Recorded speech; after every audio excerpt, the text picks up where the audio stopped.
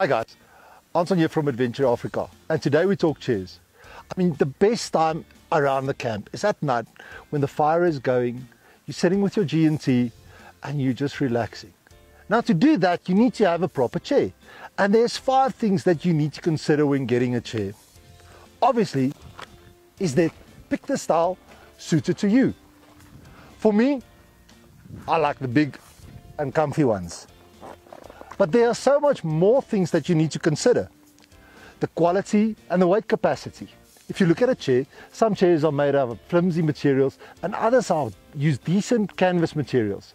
Have a look at the weight, how much it can handle. Now I'm a big boy, I weigh about 120 kg, so these normal things that you get from some of the local shops just don't work for me. The weight of the chair. Because when you go overlanding, you always want to get as little weight into the back of your vehicle or your trailer. So have a look at that. Budget, I mean chairs range from 300 Rand to 2,000 Rand. Get the chair that fits your back pocket.